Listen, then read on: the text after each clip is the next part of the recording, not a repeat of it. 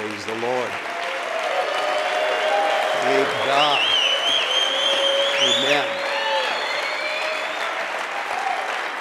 Amen. It feels wonderful in here, being with men who want to hear from God. And I so appreciate, I want to give my welcome, so appreciate all of you that made the effort. I know some of you have driven and traveled long distance, and I'm trusting that God is going to help you, and He's going to meet with us. We're in for a great time tomorrow morning, outstanding preaching, and so God is going to speak to us. I want to, before I go into the Word of God, I just want to rejoice with you. Pastor Olson mentioned my father in the vision that he imparted and has blessed our fellowship. I just want to rejoice, something wonderful. Pastor Mitchell planted the first church in Tucson, Arizona, planted Harold and Mona Warner in Tucson in 1973. We've planted churches continually. That is multiplied. We still have 4 weeks to go in this year. There still are another 4 conferences to go. I have not received from all the pastors all of the info on their church plants, but as of right now, tonight, December 3rd, we now stand at 3,021 churches around the world. And so, thank God. That is wonderful. Oh, God, what a privilege. And it is accelerating, multiplying, hearing wonderful reports everywhere I go and where others are of what God is doing. So we continue to do right. We're in for a great time. I think next year we have 2 brand new conferences in McAllen and Toronto. So we will have, off the top of my head, I think we have 52 conferences a year around the world, 1 a week we're having right now. And so we are doing damage to the enemy's domain. Thank God. Isn't that wonderful? Praise God. Amen. Turn in your Bibles to the book of 1 Kings chapter 1. 1 Kings chapter 1. If you were to Google the words "fired for outburst," you don't have to do that. I did it for you. So don't do that right now. But if you were to Google those words, you would find headlines such as "highest producing sales agent fired for outburst in Costco," "senior prosecutor fired after courtroom outburst," "Houston Astros executive fired after outburst towards reporter," "Canadian rugby, our national rugby coach was fired after Twitter outburst," and those are just a few, on and on and on. They all have the common theme of people who altered their destiny.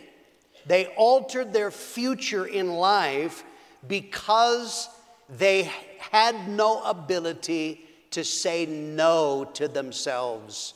They had no self-control in anger or their mouth or whatever it is, and it altered the course of their life.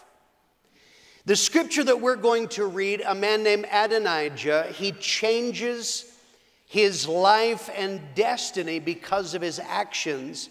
But in our text, we're going to focus on a statement that, in paraphrasing, Adonijah had never heard the word no. I want to tell you as we begin in this men's rally, if you want to survive as a man, you want to survive as a believer, as a man of God, if you want to succeed, you need to hear the word no. And I want to preach a message I've entitled "The Need for No." 1 Kings 1, starting at verse 5, we'll read through verse 10. Then Adonijah, the son of Haggith, exalted himself, saying, "I will be king." And he prepared for himself chariots and horsemen, 50 men to run before him. Look at verse 6. This is our key verse. And his father had not rebuked him at any time by saying, "Why have you done so?" And he was also very good looking. His mother bore him after Absalom. Then he conferred with Joab, the son of Zeruiah, and with Abiathar the priest, and they followed and helped Adonijah. But Zadok the priest, Benaiah the son of Jehoiada, Nathan the prophet, Shimei, Ray, and the mighty men who belonged to David, they were not with Adonijah. Adonijah sacrificed sheep and oxen and fattened cattle by the stone of Zoelet, which is by En-Rogel. And he also invited all his brothers, the king's sons, and all the men of Judah, the king's servants. But he did not invite Nathan the prophet, Benaiah the mighty man, or Solomon his brother. The need for no. Let's begin. I want to talk about Adonijah inside. Our text tells us something about this man, Adonijah. He had never heard the word no. Verse 6, his father had not rebuked him at any time, saying, why have you done so? In other words, his whole life, no one ever told him no. His desires had never been challenged. There never came a time where he felt like doing something, but he had to rein himself in. This is part of life training, is to hear the word no. Children, I want to eat candy and junk. No, you're going to eat some vegetables. I want to hit my sister. I want to throw a fit. I want to pout.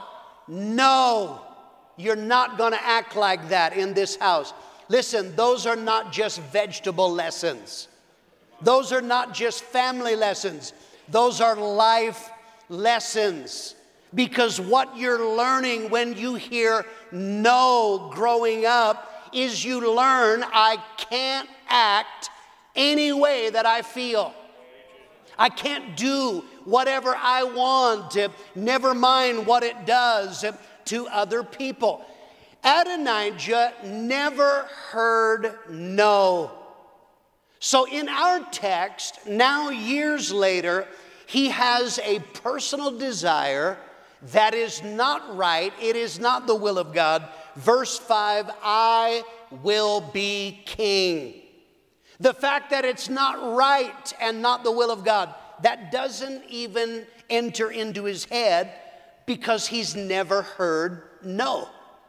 The fact that it causes turmoil in other people's lives, it doesn't factor into his thinking because he's never heard the word no. Think about this. One of the characteristics of babies or infancy is they lack self-control. Not only do they need diapers, you have to carry babies because they don't have the muscle control and coordination, sometimes even to sit up, much less walk or run. If babies are healthy and normal, in time they will develop more and more self-control. That is a sign of maturity. If you're a baby and you have no self-control, that's fine, you're cute. If you're a man and people are still carrying you because you don't have the ability to control yourself, there's a problem. So Adonijah, ancient story, it's actually a picture of our flesh nature. Let me say, we all have some Adonijah inside of us. We're reading about a man who has been dead for thousands of years. Pastor Greg, who is Adonijah? Us. You. Me. We have parts in our being that the Bible calls the flesh. There is a part of it that is unregenerate. Listen, some of you are dressed up. Some of you are holding Bibles. Some of you are saying amen. And yet, there is still a part of our being that we want to do wrong. We don't want to do right. Romans 7:18, in my flesh dwells no good thing. Listen, gentlemen, it is dangerous in life to never hear the word no. Think about the people you work with. Think about people you are in ministry or people, maybe even that you have in your family, that cause the most turmoil. They say whatever pops into their head. They act exactly how they feel, even when it's appropriate. They cannot grasp the idea of consequences. And so they cause turmoil for everyone else. Many times, those are people growing up, they never heard no. It's dangerous to never say no to our flesh. Adonijah had no self-discipline. I want it. It's not right. It's not God's will. It causes turmoil. Don't care. I want it. And it's dangerous if you don't have the ability to say no to your flesh. Proverbs 25:28. Those who do not control themselves are like a city whose walls are broken down. Great word picture here. God says people without self-control in their life, one of the marks is things are broken. Things don't work well when they don't have self-control. Relationships are broken. Finances are broken. Marriages are broken. Ministry is broken. Salvation is broken. The Bible says men with no self-control, the mark of their life is things will be broken. And then it says there are no walls. They're at risk. In ancient times, the defense of a city was walls. And it says men who lack self-control, they have no protection. The strategies of hell aimed at their life, they have no ability to defend themselves. Why? Because they can't say no to anything. They can't say no to themselves. They can't say no to their emotions. They can't say no to their desires. So when hell comes along, that's not the day they're going to start saying no. 1998, there was a ferry ship left the port in Belgium, the Herald of Free Enterprise. A ferry, this type of ship has doors at both ends. You drive in one way, you drive to port, they let down the doors in the other end. They finished that leg and took off, and as they took off out of port, the unofficial policy was they would take off with the front doors still open. And it was a man's job to come close the doors once the ship is moving so the water can't get in. The problem was he was tired, so he was asleep when they took off. There was no one to close the doors. Water poured in. The ferry sank and 188 people died. Why? The doors were open. The scripture that I just read says, men without self-control, the doors are open to hell at all times. They have no protection. So Adonijah had never heard the word no. The Bible says he has a desire. He wants something. Can't say no to himself. But look at the strategy that someone without self-control follows to try and get what they want. Step one is personal desire.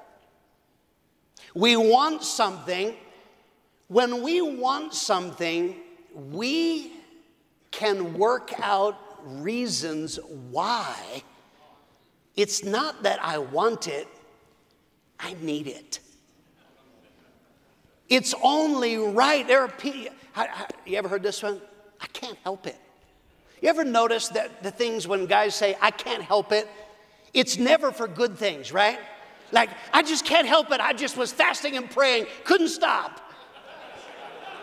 No, that's not what they say, I couldn't help it on. It's always sin. It's always something stupid. I deserve it. I've been working hard. I've been hurt. It's not that I want this. No, no, no. I've been hurt. That's why I have to. I have to look after my future. You don't understand. It's not that I want it. I'm actually thinking of the family. That's my only concern. Listen, if you want something bad enough, you'll find reasons. Especially if you never hear no. Your mind will go to work and you will ingeniously come up with reasons why this is the most rational, necessary action in all the world. Step 2, Adonijah follows the strategy of gaining an echo. When you want something, not only do you find reasons, step 2, you find someone to agree with you. Verse 7, then he conferred with Joab and Abiathar, and they followed and helped Adonijah. This is classic human nature. I want it. I convince myself it's great. So I go and find somebody, never a spiritual giant, right? I go and find somebody, I really think, and you don't understand, I heard. And they go, yeah. And then I go, see? They agree with me. Every pastor knows what this is like when you have people and they come and they say, Pastor, a lot of people are saying. No, wait, stop. Not a lot of people are saying. You're talking to people, everyone you talk to. You say, it's not fair. They go, yeah, I guess. See? A lot of people.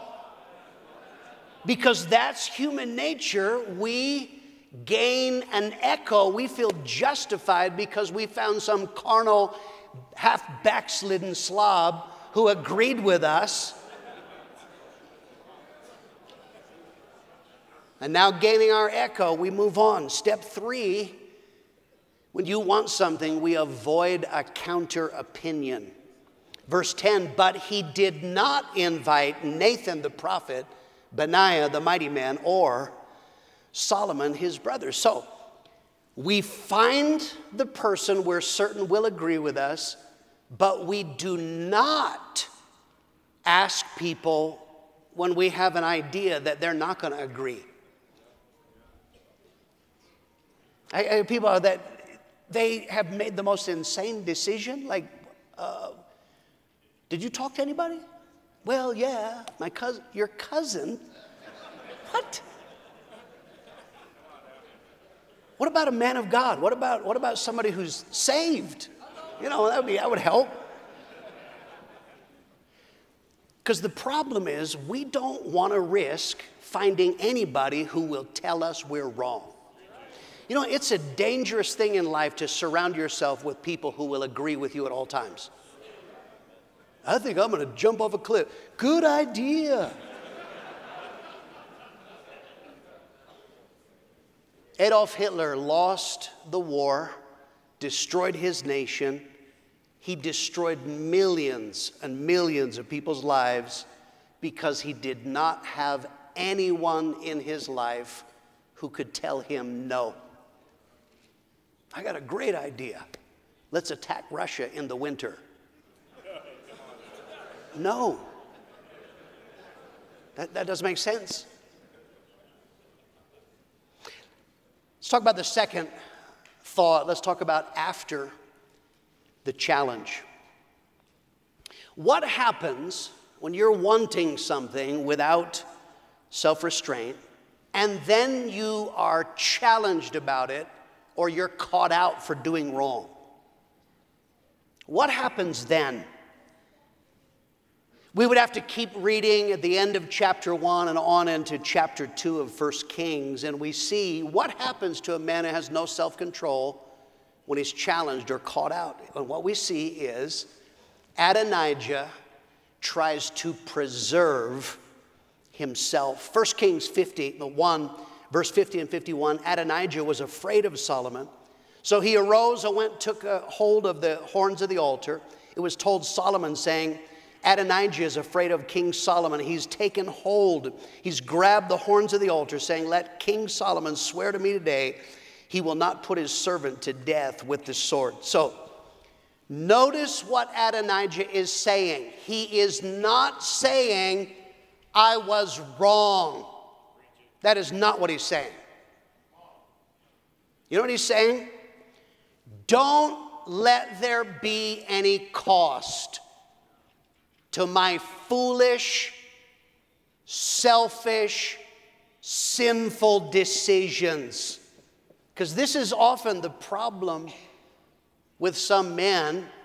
When they're challenged or when they're caught out, they don't want to face what they are. You know what their number one concern is? I don't want to be embarrassed.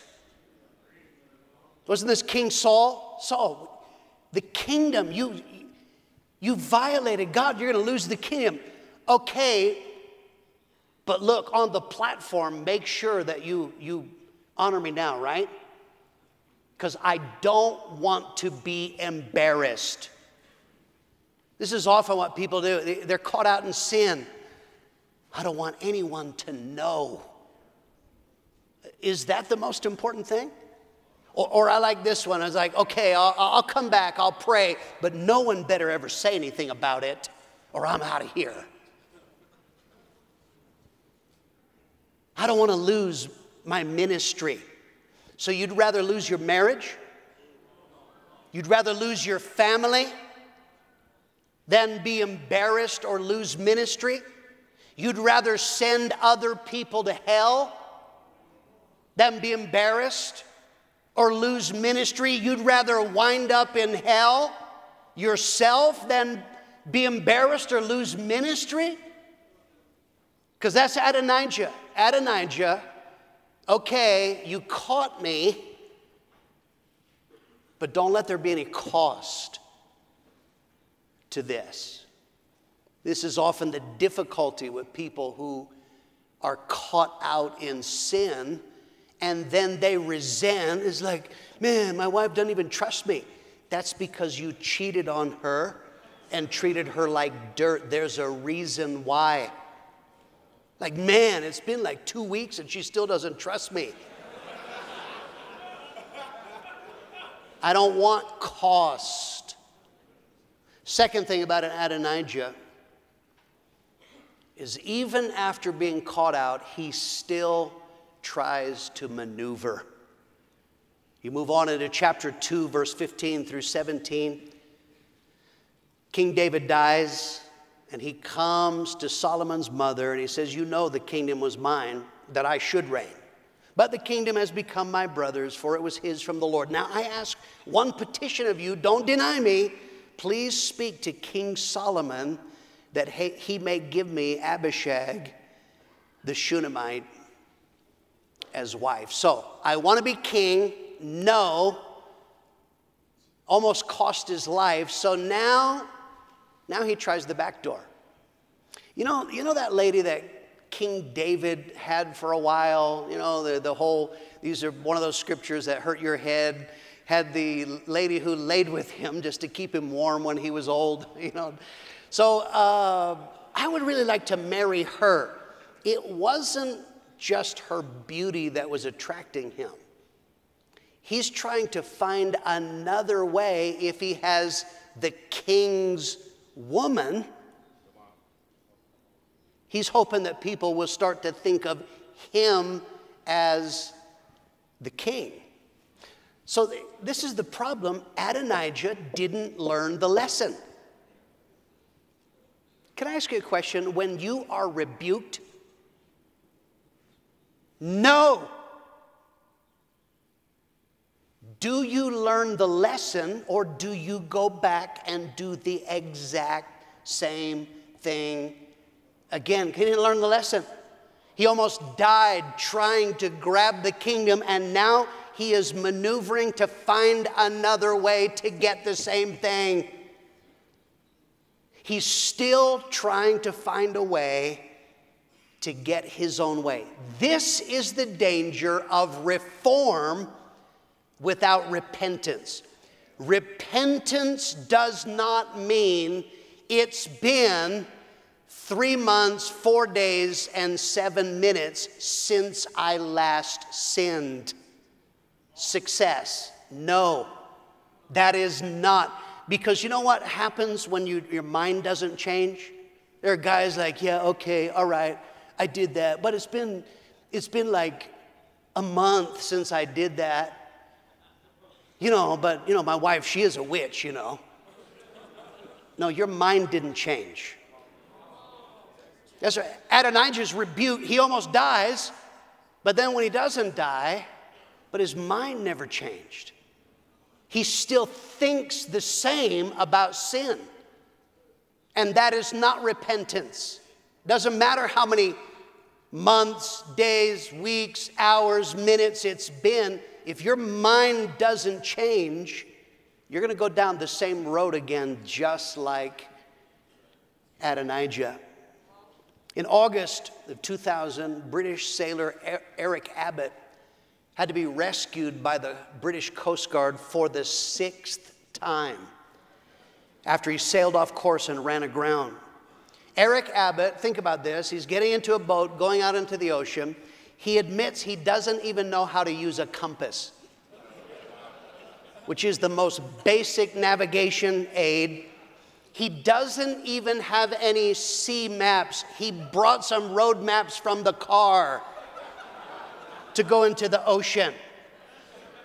6 times the Coast Guard had to rescue him when he got lost or ran aground and almost died. Okay, Eric, like after 6 times, are you going to stop doing that? No way. He says, I'm going to hit the water again soon. He says, hit the water soon. I suppose the Coast Guard may be a bit fed up with me, but I never really mean to get into trouble. I always like that when I'm challenging someone, but I didn't mean it. And my line that I say, the difference between murder and manslaughter is intent. But in both cases, you still have a dead body. Listen, I didn't mean it. That doesn't make things right. So Adonijah, still trying to maneuver, not learning the lesson, he didn't repent. Let's talk finally about the options of life. So if we think about Adonijah, the problem in looking at his life is Adonijah destroyed himself. The first time he runs to the altar, this is like people, they get arrested, they get sick, there's a crisis. Oh man, you're in church. Wow. He's holding, oh God, you got to help me. Don't let me die. So God had mercy on him. Solomon has mercy on him. But when you don't learn the lesson, he winds up, and now he does that whole running to the altar thing. But 1 Kings 2:25, then King Solomon gave orders to Benaiah, and he went and killed Adonijah. This is the tragic and very real possibility of men who do not deal with the Adonijah that is inside of all of us. Is things get killed. They kill their finances. They kill relationships. They kill marriages. They kill ministries. They kill destiny. And you see the track record, athletes, coaches, politicians, executives, and sadly, disciples, Christians, pastors. If you don't deal with Adonijah, the very real possibility is you can destroy yourself. So, it doesn't have to be that way. It doesn't have to be that way. The Bible has stories that are a bummer. There's no happy ending with Adonijah. There's no teary, Solomon, what was I thinking? And the music played and they ran toward each other. That's not how the story ends. It ends in death. But the Bible tells us these stories not to bum us out. It tells us stories so that we don't have to suffer the same fate. 1 Corinthians 10 verse 6, these things happened, as examples for us to stop us from wanting evil things as those people did. 1 Corinthians 10 talks about all of the failures and how they tested and tempted God in the desert. And they lusted it for things they shouldn't have, and on and on. And it says, in all of those stories, there was pain involved. But it says God recorded those stories of pain in other people so that we don't have to wind up like they did. So the question is, how do we avoid destruction? How do we make sure that the story of our life is not recorded? Everybody's life does some good, but wouldn't it really suck if the purpose of your life is just to say to everybody else, don't be like this guy? So how do we wind up making sure we're not destroyed? You know what we need? We need true repentance. The word repent, you've heard it a million times. Metanoia. Meta is change, noia, the mind. To change your mind. Literally to see your sin like God sees it. I said before, repentance is not, it's been 3 months since I last. That's not repentance. But you're still viewing it the same. Repentance is I change my mind. I'm not excused. It's not, well, yeah, I did it, but you don't know how they treated me. No, repentance isn't an excuse. I'm not misunderstood. I'm not deserving of what I did. I'm selfish. I'm foolish. I'm sinful. I was wrong. Repentance isn't just a turning from what we've done. It's a turning from what we are. Psalm 51, verse 5, surely I was sinful at birth, sinful from the time my mother conceived me. David is not saying, basically, I am a sensitive, wonderful man, but, well, yeah, I did that murder thing. No, he says, you know what I am on the inside? That's the real issue. And when you see your sin like God sees it, you change your mind. Out of the change of mind will come the change of actions. But if you try the change of actions without the change of mind, it will never last. Second thing is we need self-discipline. I began the sermon by saying Adonijah had never heard the word no. That's, of course, from other people. That's his father's failure. But this isn't a parenting sermon. The real issue is Adonijah desperately needed to say no to himself. God help you if you need a life coach to be with you at all times. No. No. What we need is on the inside. We need to say no. I know there's a part of me that wants that, but I will not. I say no. 1 Corinthians 9:25, all those who compete in the games use self-control so they can win a crown. Self-control is a word that literally means strength over yourself. It means to contain or to restrain yourself. NIV says, so therefore, those who want to go in the games, they practice strict training. The New Living Translation, they practice strict self-control. Self-discipline. Self-discipline is, first of all, it is a grace of God.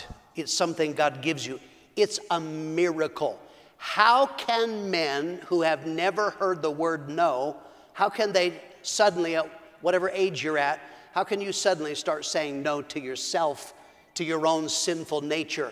A miracle. Galatians 5, it gives the fruit of the Spirit, something that the Holy Spirit gives or works in us. One fruit of the Spirit in Galatians 5 is self-control. It's evidence of the Holy Spirit at work inside of us. This is why it's the cop-out. There are people, we were talking at breakfast this morning, I counsel people sometimes, and if you're not careful as a pastor, you can let people depress you. Because they'll tell you, like, I tried everything. I fasted, I prayed, I tried everything. I just can't. Oh, the blood of Jesus works for billions of people, but you're so unique. I can't. But the Holy Spirit can. It's a grace that God is willing. So what needs to happen if it's true that you can't? Ask God for a miracle. God, it's not in me. That's what David was praying, isn't it? When he said, create in me a clean heart. It's not in there. I need a miracle dimension, and the Holy Spirit will give the grace of self-control. But then there's the second part, and that flows out of human decisions. 1 Timothy 3:7 says, exercise yourself unto godliness. That's a fascinating picture. You want to be God-like? The Bible says, exercise it. In the same way that if you want to get fit, if you're 300 pounds overweight running a marathon tomorrow, that's not going to work. Start small. Lifting 1,000 pounds, that's not going to work. You start and you build up. Godliness is in the same way. You're not going to be a spiritual giant, Father, Son, Holy Spirit, and then you by tomorrow. One of the major mistakes that people make, men, they have good hearts, they're convicted, like, man, I've been a slug. I'm going to change. I'm going to read 50 chapters a day. I'm going to pray for 7 hours. No, you're not. You know, how about you just read a chapter? You know, why don't you pray for a few minutes? Do that consistently. You can exercise, and that is how self-control it grows. Listen, every time you say no to your flesh, you strengthen the ability to say no more in the future. That's the spiritual discipline of fasting. Why would anyone go without food? You're saying no to your flesh. Self-control will determine your future. That's the true lesson from Adonijah. Lack of self-control will determine your future, but men, self-control really will determine your future. This is an absolutely critical dimension of discipleship. We were talking at breakfast this morning. What are the main factors? Inspiration is where it begins. Involvement in evangelism, working with people. But the Bible connects the ability to say no, self-discipline and discipleship. 1 Timothy 3, 5 times in verse 3 alone gives us the word either not or no. A man must not be. In other words, he has to say no to booze, to violence, to greed, all kinds of things. If you have self-control as a disciple, you are saying, I am subjecting myself for a higher good. My flesh wants to do this or do that. I want to react, but I am going to say no. Why? Because I have a calling in God. One man said, "Oh God, help us to be masters of ourselves so that we may be the servants of others." Out of self-control, that's where our usefulness to God flows. If you can say no to yourself, you can be useful to God and to other people. Think about Joseph for a moment. Joseph is the opposite of Adonijah. Adonijah is seeking greatness. He's seeking self-will. But Joseph, he's the opposite. One of the profound things about Joseph's life is Joseph could say no. A woman comes and says, "Let's go to bed," and he says, "No. Not only am I not going to go to bed, I don't even want to be in the same room with you. I'm out of here." Bitterness, his brothers violate him. If it was 2021, they'd make a movie how Joseph got revenge and killed all of his brothers one by one. But he said, "No, I'm going to let it go for the greater good.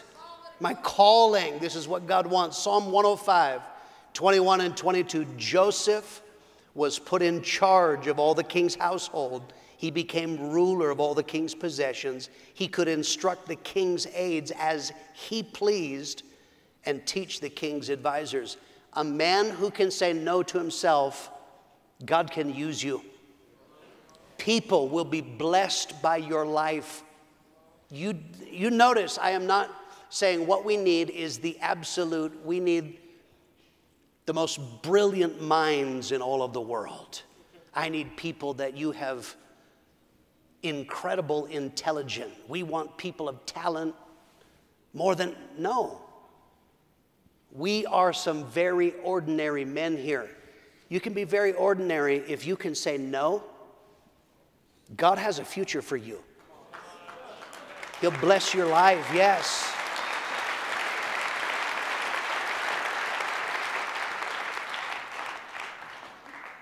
And then it wouldn't be right if we're talking about self-discipline. We have to give hope for those who have failed to say no to themselves. Let's be honest. You preach a sermon like this, there's some of you, right as I started point one, you said, "I'm dead." Dead, doomed. It's too late. I want to give you hope. God does not give up on us.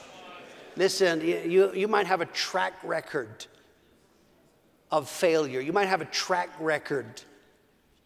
You might not have had the word no in your vocabulary your whole life. But if you would repent tonight, God will meet with you again. God does not, the Bible says he doesn't despise the brokenhearted. Right? You know what that means in practical terms? That means when it's altar call time and we go, "It's me," God doesn't go, "They're coming to the altar again." He doesn't do that. If you're willing to repent, King David, he didn't say no to his flesh, winds up in sexual sin, commits murder, but when he repented, God worked with him again. He had further usefulness in God. This is the hope of the gospel. The gospel is this: God tells us what we are to be, not what you are right now. He tells us, listen, okay, right now you don't have self-discipline. This is what you should be, what you can be, And then the gospel is he gives us the power to become what he wants us to be. John 1:12, but as many as received him, he gave them the power to become the sons of God, even to them that believe on his name. I close with this story. A man named Julio Diaz. In New York, he was on his way home from work, and a teenager ran up, pulled out a knife, and demanded that he hand over his wallet. Diaz gave his wallet to the boy. As the boy started running away, Diaz called out. He said, if you're going to be robbing people for the rest of the night, you might as well take my coat to keep you warm. And the boy stopped in his tracks, shocked. Diaz said, it's clear you need money. So he said, why don't you keep the wallet? Take my coat. You hungry? How about let's go get a bite to eat? The boy was too shocked to say no. He went along with him into the diner. As they're eating in the diner, the boy is amazed at how waitresses and dishwashers are waving at Diaz. Everybody was friendly to him. He asked him, he's like, do you own this place? And he said, no, I don't own it. And he said, didn't anybody tell you, you got to be nice to people? He said, yeah, but I didn't think anybody actually acted like that. They continued to talk over dinner. When the bill came, Diaz said, if you want me to pay, you're going to have to give me my wallet. And the boy handed it over without a word. Diaz paid for the meal, gave the boy $20, and he says, you know, you probably should give me the knife too. And the boy did it. So here's the point. Listen. Now, when I started this story, some of you are going, you were waiting for, and so he jumped on him and beat the snot out of him. Yeah! Yeah, he got what he deserved. Who would do that? You got my wallet. You need a coat too? You hungry? Apparently, Julio Diaz had self-control. And the point of that, because he had self-control, he wound up making impact on other people. Gentlemen, we don't have to be the brightest bulbs, the most talented, have perfect track records. If we can come with honest hearts and cry out, God, give me the ability to say no to myself, God can meet with us, and we then can be a part of his purposes and make impact on other people. Let's bow our heads, close our eyes. Thank God. I feel the presence of God here tonight. There are men, first of all, first order of business before we do anything else, there are men here, you are not saved. I don't know how you came, who invited you, but if you're honest, there's some of you, you're not right with God at all. It's not just like a little getting off track. You know that God would not be pleased with the way you're living. Maybe it is. You've been making excuses. Like I said, I deserve, I've been hurt, on and on. But the fact is, you're not right with God. But I'm giving you hope because God will give you the power. The scripture I quoted, John 1:12, as many as believed in him, he gave the power to become the sons of God. You can change your life, your destiny, if you will repent. God, the way I'm living is wrong in your eyes. I don't want to live that way anymore. And I believe in Jesus Christ. I want to pray. I need you to do a miracle inside of me. How many men here right now, you